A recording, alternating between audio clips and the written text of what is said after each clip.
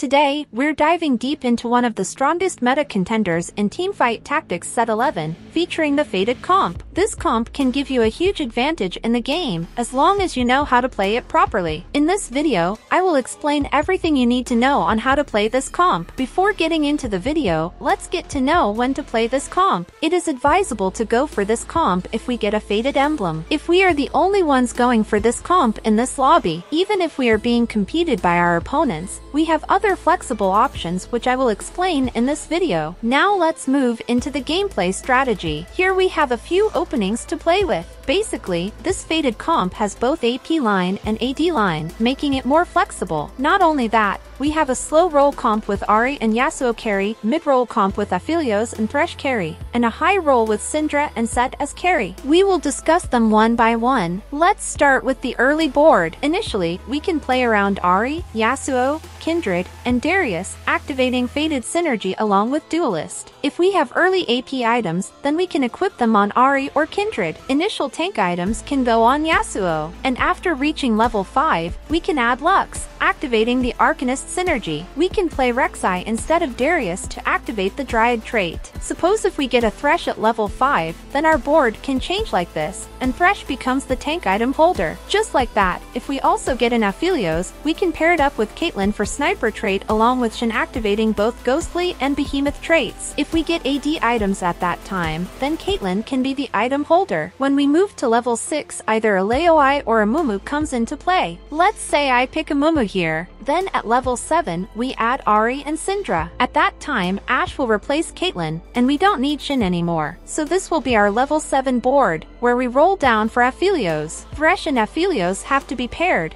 and our focus has to be on maxing out both of them. After that, we can add Set instead of Yasuo along with Udyr if available. As it is a reroll based comp, we can only stay at level 8, and in case we manage to reach level 9, then we can add Wei. So coming to the itemization part, initially, focus on getting a Rage Blade along with Infinity Edge for Aphelios. The third item can be Last Whisper or Giant Slayer or even a Death Blade. For Thresh, we can give tank items like Gargoyle Stoneplate, Sunfire Cape, Redemption, or Warmog's Armor. The secondary item holder can be Syndra with items such as Nashor's Tooth, Spear of Shojin, Jeweled Gauntlet, or Rabadon's Death Cap. Excessive tank items go on a Mumu if we also max it out. In case if we get an emblem, we can equip it on a Mumu, and once we reach level 9, we can play one more Fated unit such as Yasuo or Kindred. Next, let's look at the augment preference for this AD-based Fated comp. Best friends, Fated Crown or Crest, Sniper Crown or Crest, Big Grab Bag, Trade Sector, and Prismatic Ticket are all great choices. So this is what we have to play around the AD line of this comp. Now let's shift our focus to the strategies for AP carries. We have a couple of re-rolling strategies here. This board will start similarly to the previous one with Ahri, Yasuo, Aphelios, Kindred, Thresh, and Leoi. In this, our primary focus has to be on maxing out our Ahri before picking our second augment. We can stack 30 gold and re-roll with excessive gold for Ahri. Maxing out Ahri is preferred only if no other goes for the same. Early on, we can have at least 2 items for Ahri, such as Spear of Shojin and a Jeweled Gauntlet or any other AP items. Over the defense, we need an Ionic Spark must on Thresh as this comp will be focused on magic damage. So while rolling for Ahri, our Yasuo can also max out.